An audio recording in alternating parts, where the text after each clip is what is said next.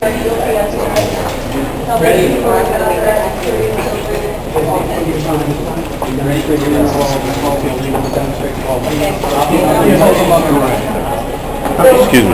me. Okay, listen up.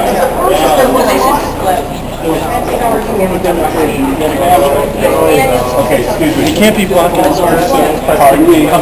As a person that was on the flotilla, a flotilla that was organized by people that we have right here that have been a part of the Free Gaza Movement for the last 2 years, I want to say as a person that was on that flotilla, that what was done by the Israeli military was a crime.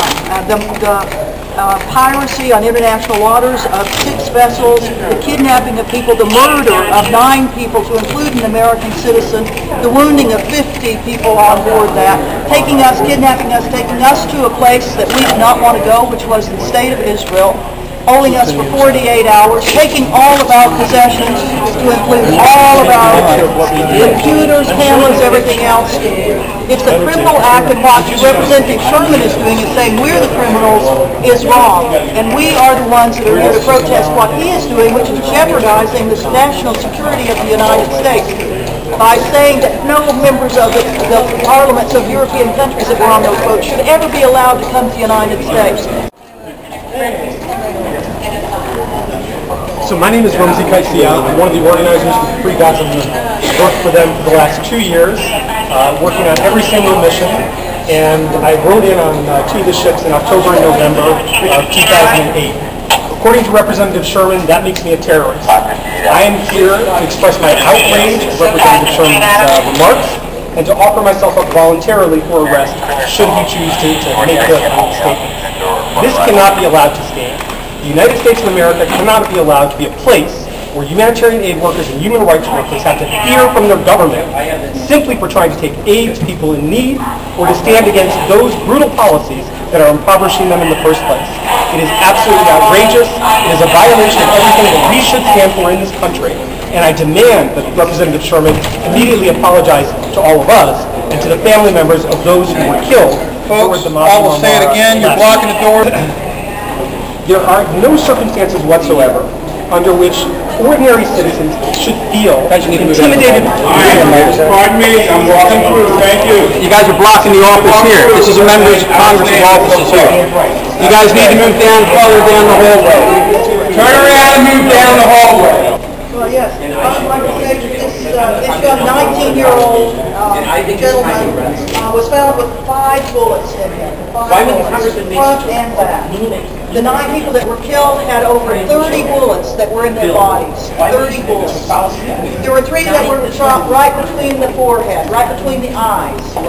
They were assassinated by Israeli commandos, one of whom was the man that ran the internet for the press room, for the 20 big computers that were on board that were uploading all the reporters. We had over 70 reporters that were on board those ships that were filing stories all over the world. The man that ran that, the webmaster for IHH, was also the head of that press room. He was shot point blank between the eyes. 2 other people were assassinated right between the eyes. This was a brutal military attack on unarmed civilians. The Israelis have not provided one weapon, not one pistol, not one rifle that was on board that boat except the ones they brought on board. It was a disproportionate use of force to any threats. There were no threats actually coming from any of those boats. And what the Israeli military did was criminal. An act and an intent.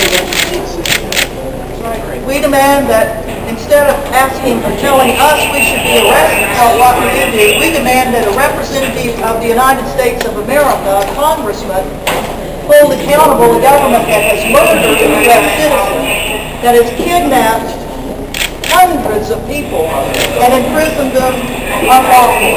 That's what we demand out of our Congress.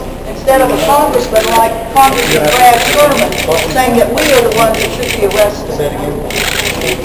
My name is Susan Karen. I'm the volunteer coordinator for Free Gaza.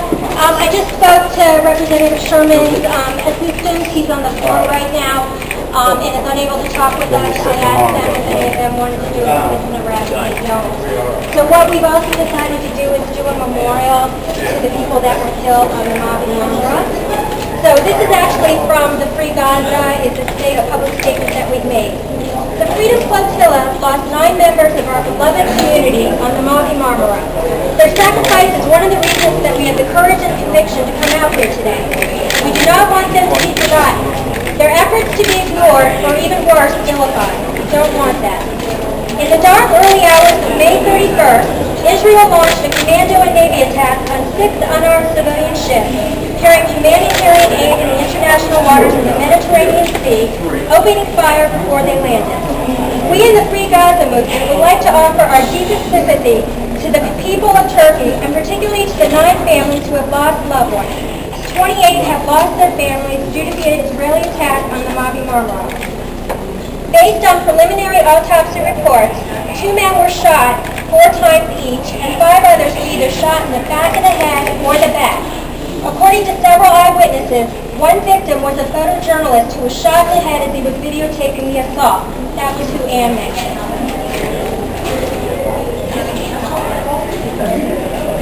Ibrahim Dogan was 60 years old. He was a politician and electrical engineer. He was shot 4 times in the temple, chest, hip, and back. Furkan Dogan, a 19-year-old American. Furkan was in his senior year in high school and waiting for the results of his university entrance exam. The school he attended was a very prestigious school who specialized in science.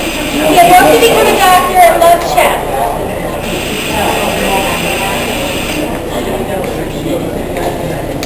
Cengiz Akyu, he was 41, married, and he leaves behind 3 children.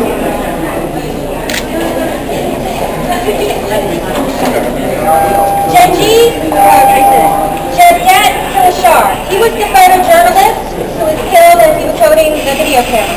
He leaves behind a wife and 2 children. Chetan Kapsulolo, a former amateur soccer player and coach for Turkey's Taekwondo team. His wife was aboard the Marmara and she survived. She has said that she will go on future flotillas. Chetan was 55. I want to hold that one. I know the wife of this gentleman. She and I had a lengthy conversation a day before he was killed. This is Nezdat Gilladron. He was actually an IHH aid worker. He has a wife and a 3-year-old daughter named Mela.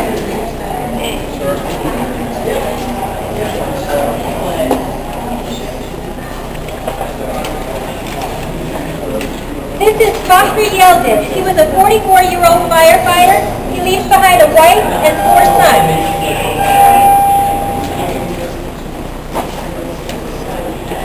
This is Ali Haider Bengi. He got his degree in Arab literature from the University of El Azhar and runs a telephone repair shop. He leaves behind a wife and 4 children.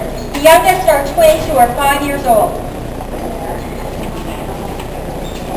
This is Cengiz Songar. He was 47 and he leaves behind a wife, 6 daughters, and 1 son. Now, as I said, these people have sacrificed their lives to help the people of Gaza. So we feel quite comfortable in being here today and talking to Representative Sherman because the sacrifice that he can pay is nothing compared to what these gentlemen